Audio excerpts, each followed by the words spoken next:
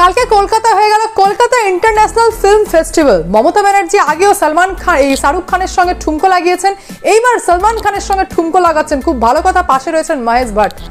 বঙ্গবাসী পেল কি? চাকরি। ইয়াং জেনারেশন পেল কি? চাকরি। কি হলো? আপনার ঠুমকো লাগানো তো বুঝলাম, ফিল্ম ফেস্টিভ্যাল হলো বুঝলাম, তো বঙ্গবাসী পেল কি? আচ্ছা বলুন তো, যে ফিল্ম ফেস্টিভ্যাল, যে কলকাতা এত বড় অনুষ্ঠান হয়ে গেল, মিঠুন চক্রবর্তী কোথায় গেল? যেখানে দেবের মতো অভিনেতা নিজে বলেছিলেন যে পার্টির জায়গায় মিঠুন চক্রবর্তীর মতো গুরু কেউ নেই। মমতা ব্যানার্জি ছিলেন না, তখন সেই মিঠুন চক্রবর্তীকে গোটা বঙ্গবাসী চিনত। আজকে মিঠুন চক্রবর্তী যদি তৃণমূল কংগ্রেসে থাকতেন, তাহলে আজকে মিঠুন চক্রবর্তী অ্যাঙ্কারিং করতেন তো? কালকে তো মিঠুন চক্রবর্তীর নাম পর্যন্ত নিলেন না। যে মিঠুন চক্রবর্তী বলিউডে গিয়ে ধুম মাচিয়ে এসেছে, গোটা বাংলাকে রিপ্রেজেন্ট করেছে, এত বড় প্ল্যাটফর্ম, ডান্স ইন্ডিয়া ডান্সের জাজ ছিলেন মিঠুন চক্রবর্তী। আরে যখন আপনি মুখ্যমন্ত্রী ছিলেন না মমতা ব্যানার্জি, তখন থেকে বঙ্গবাসী মিঠুন চক্রবর্তীকে চেনে।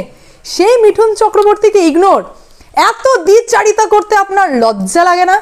আর কত নির্লজ্জতার প্রমাণ দেবেন? এই প্রশ্ন নেট জগতে প্রত্যেকটা বঙ্গবাসী করছে, প্রত্যেকটা মানুষ করছে। সেই নিয়ে যখন কেন্দ্রীয় মন্ত্রী গিরিরাজ সিং বললেন যে মমতা ব্যানার্জি এখন ঠুমকো মারছেন আর গোটা বাংলা বেকারত্ব আর গরিবিতে যুদ্ধছে, যেখানে গরিবের টাকা মেরে পার্টি ফান্ডে ইউজ করা হয়েছে, সেটা অন রেকর্ড পার্লামেন্টে বলা হয়েছে, তখন বঙ্গনেত্রী ঠুমকো লাগাচ্ছেন। সেই নিয়ে গিরিরাজ সিং এর প্রশ্নকে পাল্টা প্রশ্ন করছেন কে জানেন? mahuyamaitra। mahuyamaitra আবার শেখাচ্ছেন কোনটা উচিত কোনটা অনুচিত। এইবার তো অতি অবশ্যই বলতেই হয়, mahuyamaitraকে এবার আজকে আমি বলবো যে কোনটা উচিত আর কোনটা অনুচিত। এতটাও আমাদের খারাপ সময় আসেনি যে আপনার মতো মহিলার কাছ থেকে আমাদেরকে জানতে হবে কোনটা উচিত আর কোনটা অনুচিত। অতি অবশ্যই পিওর কটাক্ষ নিয়ে আজকে আমি চলে এসেছি। নমস্কার, আমি অদ্বিতীয়া রয়। আজকে আবার চলে এসেছি আমার ছোট্ট ইউটিউব চ্যানেল সঙ্গে অদ্বিতীয়ায়। আপনাদের সকলকে প্রণাম ও ভালোবাসা জানিয়ে আজকের প্রতিবেদন এখান থেকে শুরু করছি। लेकिन ममता जी आजकल तीसरी दुनिया में चल रही है।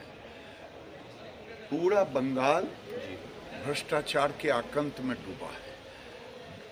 गरीबों का हक छीन करके भ्रष्टाचार हो रहा है। लेकिन फिल्म फेयर में सलमान खान के साथ ठुमके लगा रही है। ये दुर्भाग्यपूर्ण है। जिस राज्य में गरीब लुट रहे हों, भ्रष्टाचार हो और उसके मुख्यमंत्री जश्न मना रही हैं, ठुमके लगा रही हैं, ये उचित नहीं। लेकिन उनका ये कहना है कि ये तो फिल्म जो है फेटर्निटी का को लेकर के एक फेस्टिवल है, वहाँ पर मुख्यमंत्री पहुंची हुई है। तब फेस्टिवल में ठुमके लगाना कौन जरूरी है? वो रहती कुर्सी पर बैठी हुई जश्न मना रही है। গিরিরাজ সিং এখানে প্রশ্ন তুলেছেন, যে ভিডিও গোটা নেট জগতে ভাইরাল। এখানে বলছেন যে পশ্চিমবঙ্গ এত বেকারত্ব আর গরিবি যাকে বলে তার সঙ্গে লড়াই করছে প্রত্যেক মুহূর্তে। প্রত্যেক দিন তৃণমূল কংগ্রেসের এক একটা নেতা জেলে যাচ্ছে, আর সেখানে মমতা ব্যানার্জি কালকে উৎসব সেলিব্রেট করছিলেন। আচ্ছা এখানে ভুল প্রশ্ন কোথায়? আমি তো বলছি যে আপনি অর্থাৎ মমতা ব্যানার্জি তো সুযোগ করে দিচ্ছেন এইসব প্রশ্ন তোলার। আপনার মনে এত ফুর্তি আসছে কোথায় থেকে? যেখানে পার্লামেন্টে অন রেকর্ড 4,000 কোটি টাকার দুর্নীতির অ্যালিগেশন আপনার ওপরে লাগানো হয়েছে, যেখানে যে কোনো মুহূর্তে আপনাকে হিট করে বলা হয়েছে যে আপনি জেলে পর্যন্ত চলে যেতে পারেন। এত ফুর্তি আসছে কোত্থেকে? এত ঠুমকো আসছে কোথায় থেকে? যেখানে ডিরেক্ট বলছে কেন্দ্র থেকে পাঠানো টাকা আপনি নিজের পার্টি ফান্ডে ইউজ করেছে, তৃণমূল কংগ্রেস নিজের পার্টি ফান্ডে ইউজ করেছে। তার তো জলজান্ত প্রমাণ আমরা দেখেছি। এক একটা রাস্তায় 20 ফুট পর পর বড় বড় হোস্ট, বড় বড় হোর্ডিং, তারপরে আবার কি সিল্কের ফ্ল্যাগ, যাতে বাতাসে ফুরফুর করে নড়ে, যাতে দুমড়ে মুচড়ে না যায়। কোথা থেকে আসছে এত টাকা? ইলেকশন তো বেশ দিব্যি চলে যাচ্ছে, মানুষজনের পকেটে টাকাও ঢুকে যাচ্ছে। পুরোপুরি আপনার উপর অ্যালিগেশন লাগানো হয়েছে যে মিস অ্যাপ্রোপ্রিয়েশন হয়েছে টাকার, হেরফের করেছেন আপনি। এত উৎসব, এত চিল আপনি কাকে দেখাচ্ছেন? বঙ্গবাসীকে। আমরা বসে এখানে ভিডিও করছি, যারা ইন্টারভিউতে পাস করে আছে, যাদের অ্যাডমিট কার্ড আপনাদের দলের নেতার বাড়ি থেকে বেরোচ্ছে, আর আপনি ফিল্ম ফেস্টিভ্যালে ঠুমকো মারছেন। কি করব আপনার এই ঠুমকো মারা দেখে? আমরা কি করব আপনার মনে এত ফুর্তি দেখে? কাকে চিল দেখাচ্ছেন? আমরা বুঝে গেছি আমাদের কি দুর্নীতি। ডিএ আন্দোলনকারীদের দিকে চোখ যাচ্ছে না আপনার, সংসার চালাতে পারছে না লোকজন, চাকরি ফেলে ফেলে পালাচ্ছে। যারা টাকা দিয়ে চাকরি করেছে তাদেরও বিপদ, হাইকোর্টে দৌড়ছে। আর যারা চাকরি পায়নি অথচ যোগ্য তারাও হাইকোর্টে দৌড়ছে। অর্থাৎ পশ্চিমবঙ্গের প্রত্যেকটা মানুষের ঘরে ঘরে একটা ঘর পরপর এই অবস্থা। আপনি ঠুমকো মারছেন, উৎসব দেখাচ্ছেন, গোটা পশ্চিমবঙ্গ ঋণে ডুবে আছে। যদি সত্যি করেও কোনো নেক উদ্দেশ্যে কোনো পরবর্তী কোনো ভবিষ্যতে কোনো মুখ্যমন্ত্রী যদি আসে না ভেবে তাকে পশ্চিমবঙ্গকে শুধরাবো, তারও জীবন জ্বলে যাবে। এতটা করাপশন, গোটা সিস্টেমে আপনি করাপশনে ভরে দিয়েছেন। মানে যাই করতে হবে, যদি সরকারি গাছ থেকে একটা পাতাও পারতে হবে তাতেও টাকা দিতে হবে, এই পরিমাণ করাপশন করেছেন আপনাদের দল তৃণমূল কংগ্রেস। আর আপনি ঠুমকো মারছেন, কত দ্বিচারিতা। এই নিয়ে মহুয়ামৈত্র আবার গিরিরাজ সিংকে অ্যাটাক করে বলেছেন যে আমি বোঝাবো।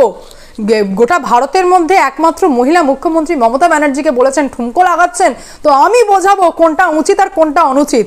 আপনি কি বুঝাবেন? হ্যাঁ, আপনি তো বিজনেসম্যানদেরকে ব্ল্যাকমেল করে নিজের ফ্ল্যাট রেনোভেট করাচ্ছেন, বিদেশ ট্রিপ করছেন, আপনার এগেনস্টে সিবিআই তদন্ত চলছে। কবে আপনাকে পার্লামেন্ট থেকে ঘাড় ধাক্কা দিয়ে বের করে দেবে পথ যাই। আপনি আবার কাকে চিল দেখাচ্ছেন? ভিডিওটি দেখুন কি বলেছেন, অহংকারের লেভেলটা একবার ভাবুন।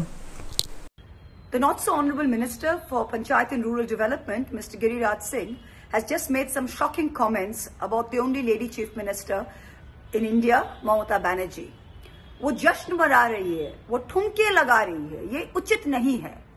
Mr. Singh, can I just tell you, the reason we manao jashn in Bengal is because we don't have to put up with the likes of you, with the misogyny and the patriarchy that is practiced by you and the BJP every single day. You are telling Mamata Banerjee what is uchit. Let us tell you what is uchit and anuchit.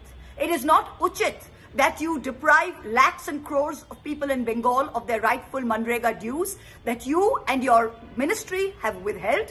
It is not uchit that you withhold crores of Awas Yojana money that rightfully belongs to the poor of Bengal. It is not uchit that you deprive hard-earned money and wage earners of their livelihood for years and months shamelessly, and you have the nerve to tell us what is uchit and what is not. The reason we manao jashn in Bengal is because we don't have to put up with the likes of you. It's because we've kept the BJP at bay. We live a life we love. দেখতেই পেলেন অহংকার ভরা কথাবার্তা মহামৈত্র গিরিরাজ সিং এর উপর প্রশ্ন তুলছেন। তো অতি অবশ্যই তার আগে 1:1 এ মহামৈত্রকে একটু আমি প্রশ্ন করি। তো let me ask মহামৈত্র some questions, what is উচিত এন্ড হোয়াট ইজ অনুচিত। Are you comfortable to clarify why you share parliament password with an unparliamentary person who is a businessman, Darshan Hiranandani? Is it uchit Mohamoitra? What kind of relationship between you and Darshan Hiranandani?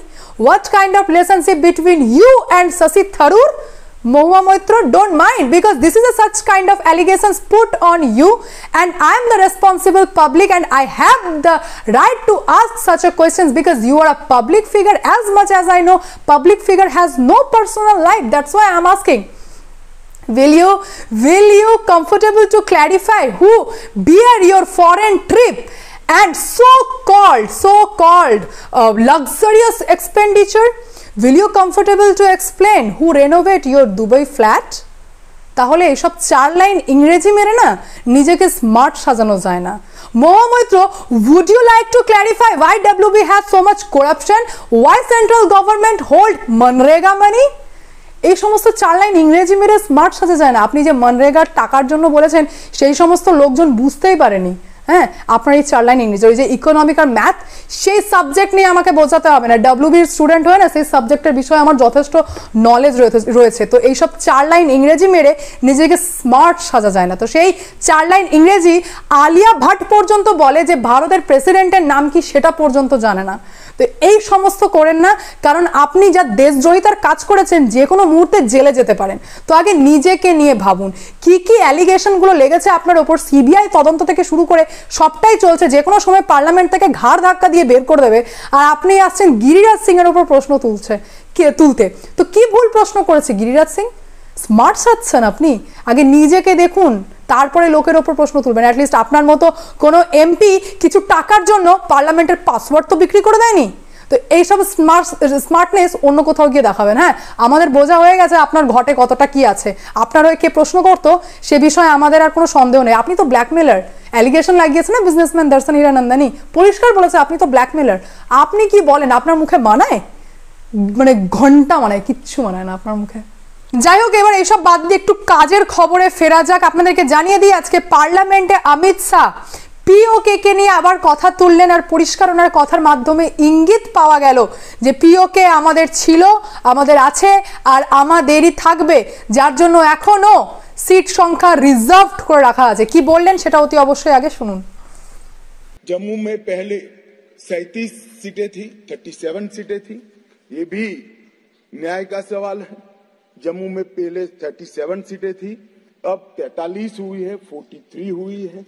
Kashmir में पहले 46 थी, अब 47 हुई है। और पाक occupy Kashmir की 24 सीटें, क्योंकि वो हमारा है, हमने रिजर्व रखी है मान्यवर 24 सीटों को। দেখুন, পিওকে আমাদের ছিল, ওটা আমাদের, যার জন্য ওটার সিট আমি রিজার্ভ রেখেছি, এরকমই বললেন অমিত শাহ। আপনাদেরকে জানিয়ে দিই, জম্মুতে আগে 37 সিট ছিল, সেই সিট সংখ্যা বেড়ে 43 হয়েছে, 43 হয়েছে। আর কাশ্মীরে সিট সংখ্যা ছিল 46, সেটা বেড়ে 47 হয়েছে। তার পাশাপাশি এটা জানিয়েছেন যে পিওকে পাক অধিকৃত কাশ্মীর অর্থাৎ পাক অকিউপাইড কাশ্মীর, সেটার 24টা সিট রিজার্ভ রয়েছে। অর্থাৎ আবার অমিত শাহ ইঙ্গিত দিলেন যে পিওকে আমাদের ছিল, আমাদের আছে, আমাদেরই থাকবে। এবার এই গভর্নমেন্টের কোনো ভরসা নেই। যখন এই কথা তুললেন তখন কোথাও না কোথাও কিন্তু কিছু ইঙ্গিত করার চেষ্টা করলেন।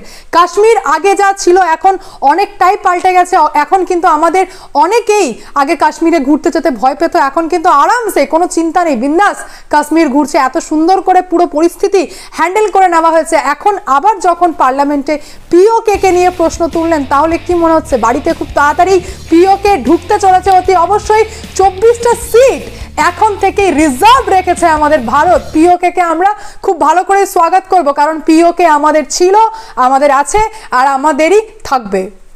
যাই হোক, আজকে এই পর্যন্ত, দেখা হচ্ছে নেক্সট ভিডিওতে। ভালো থাকবেন, সুস্থ থাকবেন। সঙ্গে অদ্বিতীয়া চ্যানেলকে অতি অবশ্যই সাবস্ক্রাইব করবেন। তার পাশাপাশি আমার ফেসবুক পেজ সঙ্গে অদ্বিতীয়া, সেখানে গিয়ে ফলো করুন। সঙ্গে অদ্বিতীয়া চ্যানেলকে অতি অবশ্যই সাবস্ক্রাইব করুন, কারণ আপনাদের সাপোর্ট আমার ভীষণ দরকার। যা হবে স্পষ্ট হবে।